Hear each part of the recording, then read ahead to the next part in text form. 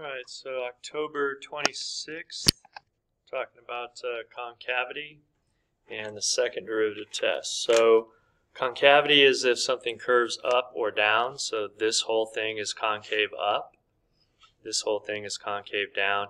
This part of the graph is concave down until we get to here, and then it changes to concave up. When we have a change in concavity and we are continuous, that's called a point of inflection. We can also get changes in concavity with an asymptote, but if we have a change in concavity with an asymptote, that's not a point of inflection. A point is an actual point that exists. So it's that dot right there. If we look at slopes, slopes can tell us something about concavity as well. So if you think about the slope of this line versus the slope of this line versus the slope maybe of this line, you can see that those slopes are increasing. So maybe this was a -5 slope, and maybe this is a negative 2/3 slope, and maybe this is a I don't know, 1/4 slope. So you can see those slopes are increasing. So on something that's concave up.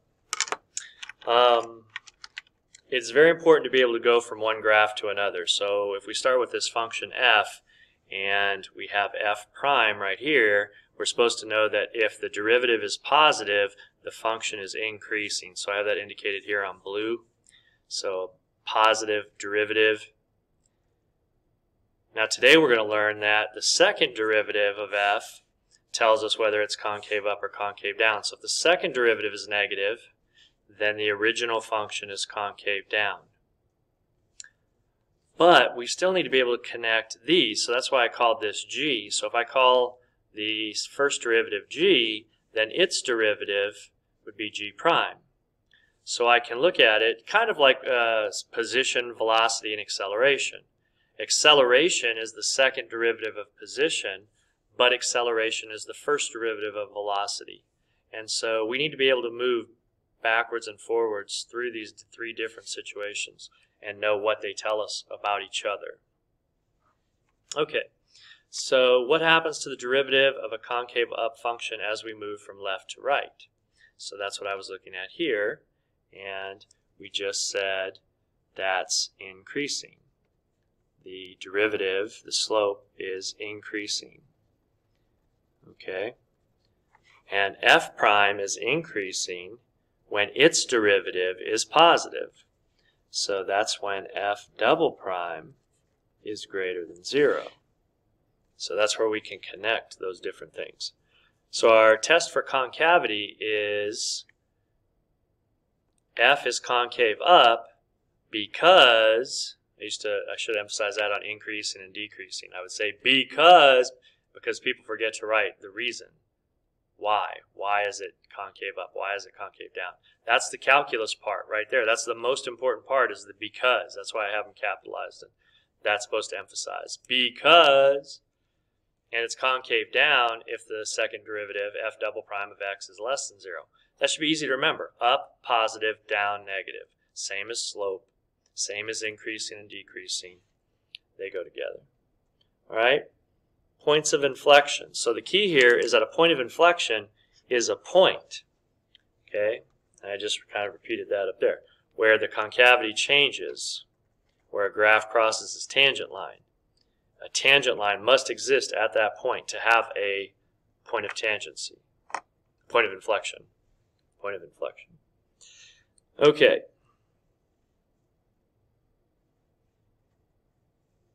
In order for there to be a point of inflection, the graph has to have a second derivative equal to 0, or it has to be not differentiable at c. It is possible to have a second derivative equal to 0, but not have a point of inflection, because that happens at asymptotes also. So it's very important for a point of inflection to check back to the original and see if it's defined. Okay, so that's just a bunch of explanation. Let's actually look at an example of something that we have to do. Okay, so Determine the open intervals in which it is concave up. Okay, so as soon as you see the word concave, you know that you're talking about f double prime. Okay, so as soon as you see concavity, second derivative automatically. So to get the second derivative, and we may need to find the first derivative, so that's going to be 6x squared plus 18x minus 24. So now if we go to find the second derivative, that's going to be 12x plus 18. All right, so if we set the second derivative equal to 0 and divide by 6, we get that. And if we look at our where that's equal to 0, that's negative 3/2. And so if we do some test points on there, let's do negative 5. If I put negative 5 in there and multiply that all out, that's going to be negative. And if I put in 0, that's going to be positive. So based on this, we can say that f of x is concave down from negative infinity to negative 3/2 because f double prime of x is less than 0. And we can say f of x is concave up for negative 3/2 to infinity because f double prime of x is greater. So that should, look how, that's pretty simple. We should definitely get those points. Okay. Now, this one looks a little bit harder. That looks like a quotient rule. So maybe you can pause and try to do it. I just showed you how to do it, so pause and see if you can do that. All right, so we're going to start that quotient rule, and it almost looks like maybe we could rewrite that, but that's not going to be helpful. It's only if there's a single term in the denominator. If this was the reciprocal of this, then I would split that up into 2 and go from there. But so we're just going to use the quotient rule. So that's going to be low. Now I tried to give you guys a way to memorize that. It starts with low and it ends with low. So low d high minus high d low over low squared. Alright, so we need to simplify that out a little bit. So that's going to be 2x squared minus 8. And then over here that's going to be minus 4x squared. So if we combine that, that's going to be negative 2x squared minus 8 over x squared minus 4 squared. So that's the first derivative. Alright. Now the question is about concavity, so we need the second derivative. So now we're going to need to do the quotient rule again. This looks like it might be a little bit messy, but let's see. So low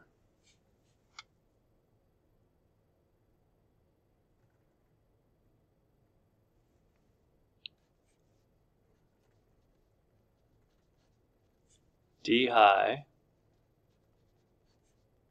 minus, now I'm going to do minus high d low, but high has that, I can factor that negative out right there. So, and just put a plus there. So that's going to be 2x squared plus 8. So low d high minus high d low, but that negative will become positive. D low, that's going to be 2 times x squared minus 4. Subtract 1 from the exponent, so that would just be the first one. And then chain rule, so 2x over low squared. So that's going to take this to the 4th power. Alright, now, got a lot of stuff going on up there.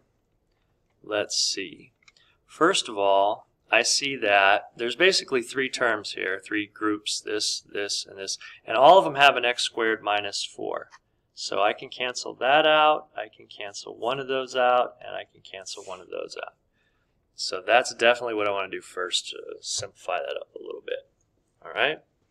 So now I'm going to go ahead and distribute this. That's going to be negative 4x.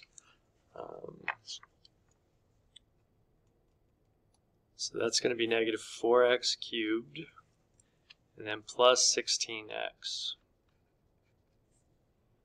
All right, and then here, that's going to be 4x times that, so that's going to be 8x cubed. And that's going to be 4, that's going to be 32x. So if we combine this, that's going to be positive 4x cubed, and what's that, 48x?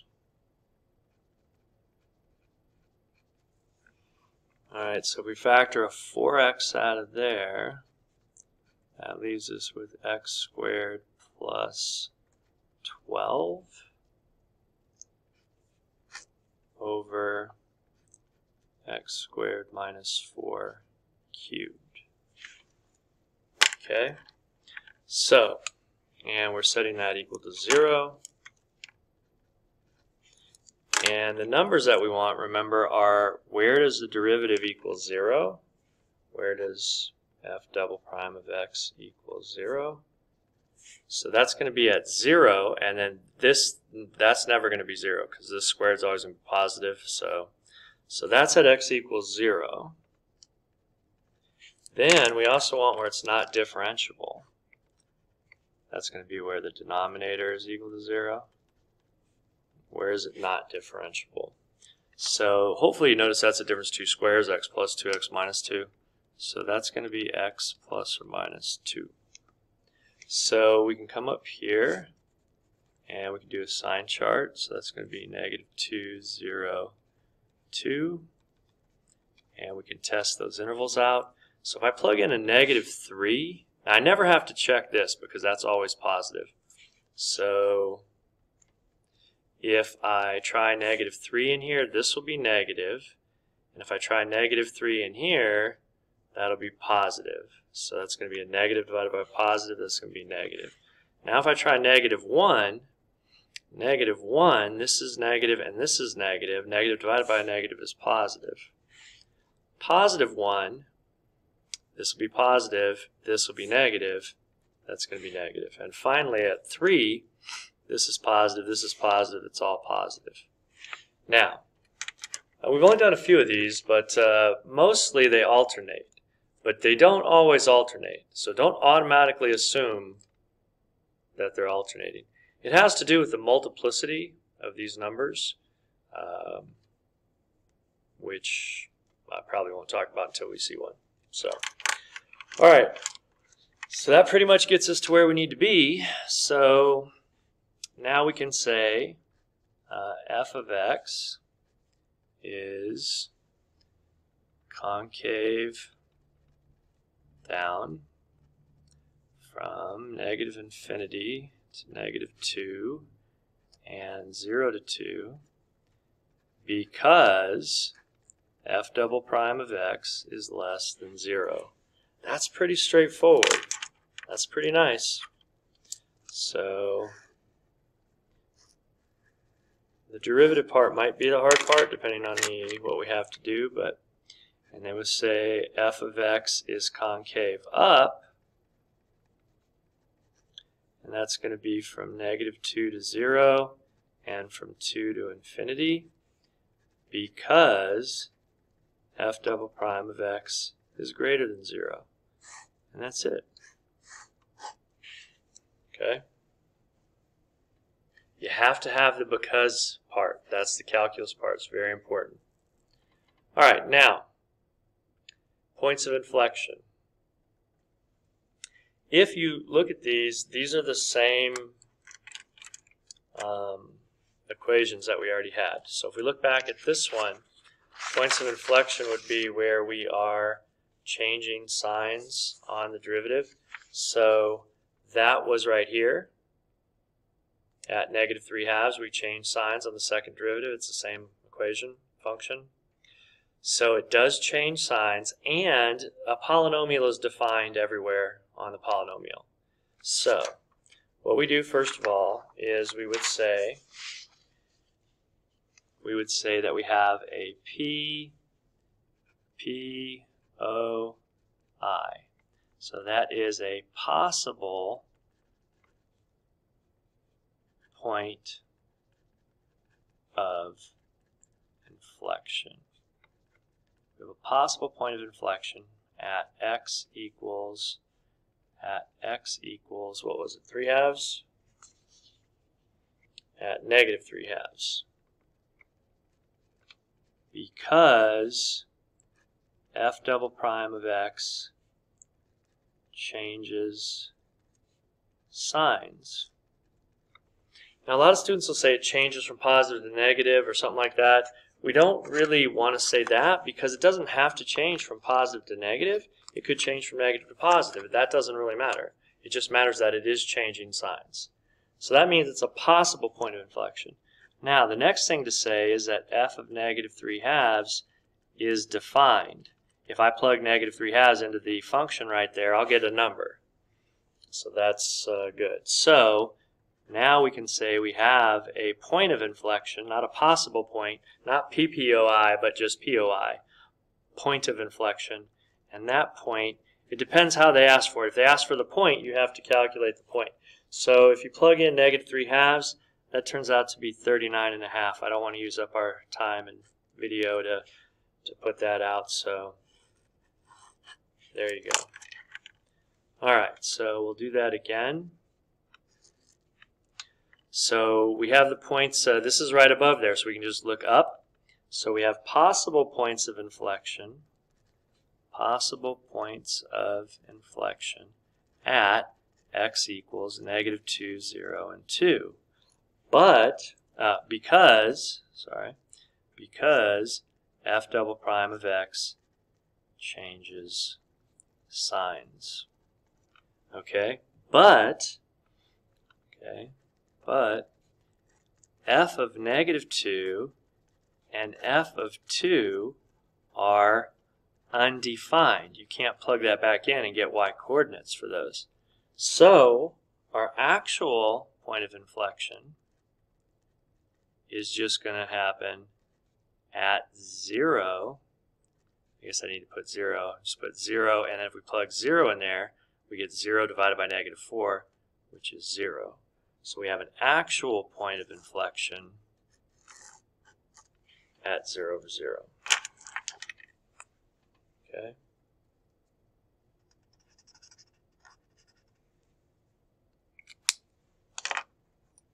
So when we have a graph like this, so first of all, this says this is a graph of f prime. This is a graph of a derivative. And it says, find all the intervals on which f is concave down. Okay, so we're in that middle level. The function is above this, the second derivative is below it, and we're asking a question about the second derivative because that tells us about the function. The function is concave down when the second derivative is negative. So I need to know when the second derivative is negative. So first of all, let's look, this is f prime. So let's look at that. Sometimes I'll make a little chart underneath here. So f prime, if we look at it, is negative. Make a little sign chart across here. Up to here, it's negative. And then from there to there, it's positive. And then from there to there, it's negative.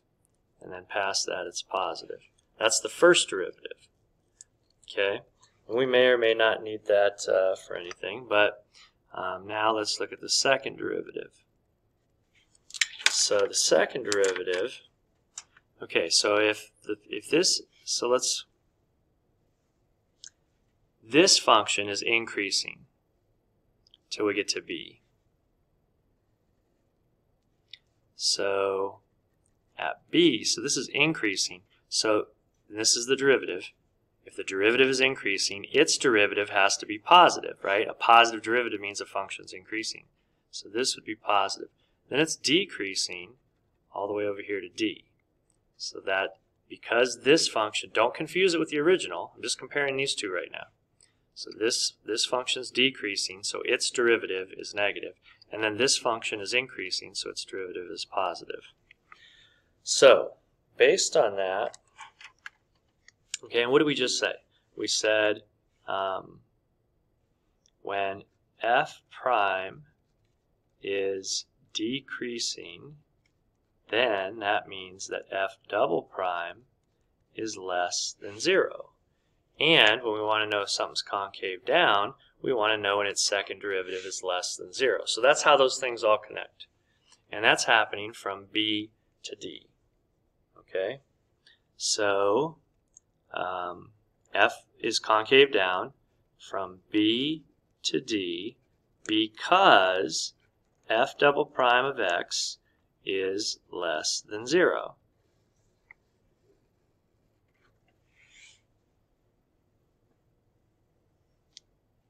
All right?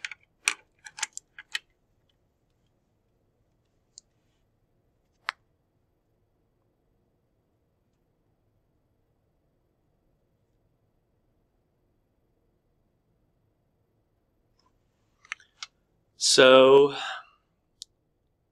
f has points of inflection where its second derivative changes sign. So that's going to be possible points of inflection at x, and it says values of x, when the second derivative changes sign. So that's happening at B and D, because f double prime of x changes signs.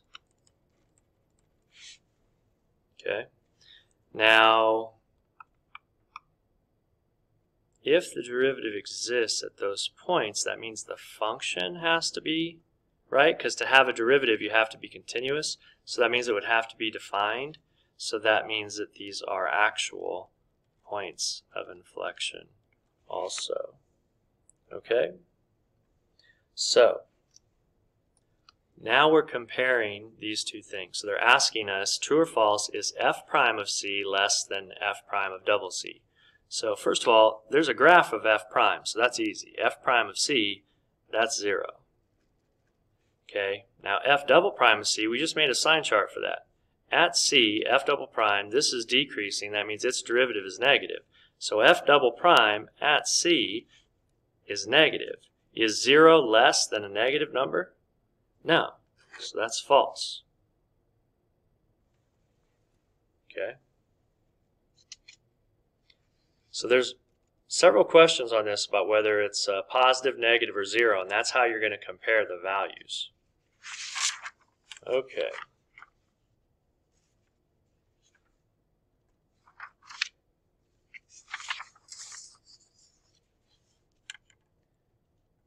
Now we have the second derivative test.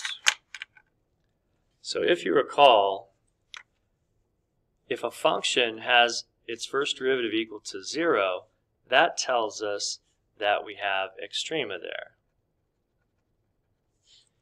And if you have the second derivative is greater than 0, that means it's concave up.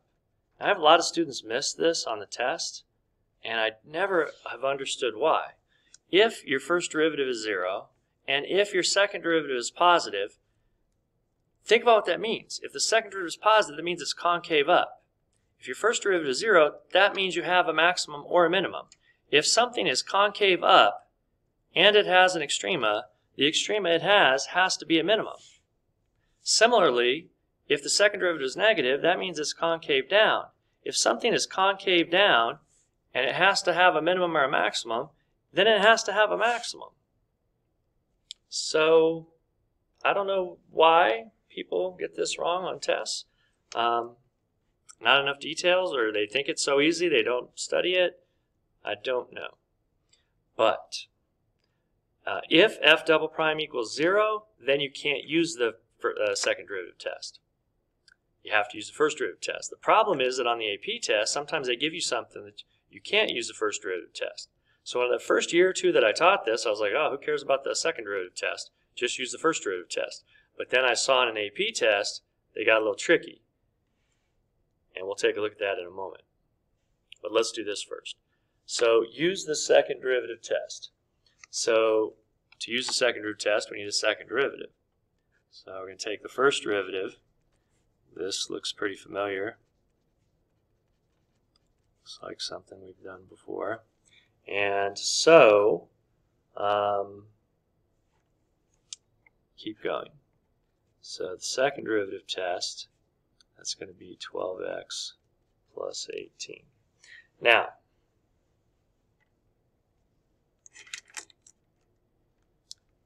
what are we going to do here? Well, we want to know when the derivative equals 0. So if we set that equal to 0 and divide by 6, maybe you remember that's x squared plus 3x minus 4. So that's going to be x plus 4 and x minus 1. So that's going to give us x equals negative 4 and 1. Now, let's pretend that we didn't have the original function, that we just had the derivative, and we could find the zeros. Since we didn't have the original function, that could cause us some problems. So what we could do is we can test to see what's going on. So we know that we have a minimum or maximum at these 2 points. All right, so we know that we have an extrema at negative 4 and at 1. We just don't know if it's a minimum or a maximum. So what we do is we plug the value into the second derivative. So we're just calculating. And we don't actually even have to calculate the whole number. We just need to know, is it positive or negative? So the point here is that that's going to be negative 48. That's going to be negative 30. I don't care it's negative 30. I know that it's going to be negative, though. So since I know that the second derivative is negative, I know it's concave down. So on a test, I want to see this. I want to see that you know that it's negative or positive, and that you put concave down. So now we know that because it's concave down, we have a maximum. So we have a relative maximum at, now it didn't really say what we were doing here, so instead of saying at, I'm going to give the coordinates of both points. So that's, the directions weren't totally clear. It's not whiting out very well. And so I know the x coordinate's negative 4. And when you want to find the y coordinate, you need to plug it back in the original. And if you plug it back in the original, you're going to get 102. So we have a relative maximum there. Now we're going to test 1. So we're going to plug 1 into the second derivative. So if you plug 1 in there, you can pretty much see that's going to be 12 plus 18. And that is positive. So that means that it's concave up. And since it's concave up, you can see that that's a minimum. So that means we have a relative minimum, and that was at 1. And if you plug 1 back in there, you can calculate that. That's going to be negative 23. All right? And that's all the second derivative test is. The second derivative test is really nice. Now, because we had the whole function, we could have used the first derivative test, and I could have made a sign chart over here. So the first derivative test, we would have done a sign chart, and we would have seen where is it changing from positive to negative, etc. Okay? All right, so we're going to do the same thing here. We're going to use the second derivative test. So we're going to take the first derivative. That's going to be 15x to the 4th minus 15x squared. And if we set that equal to 0 and we factor out a 15x squared, that would leave us with x squared here, and then minus 1. So x squared minus, I was going to skip a step, but I guess I won't, x squared minus 1. So that's going to be 15x squared, x plus 1, x minus 1. So we know those values are going to be negative 1, 0, and 1. Now, we would never use, probably, I don't think we would use the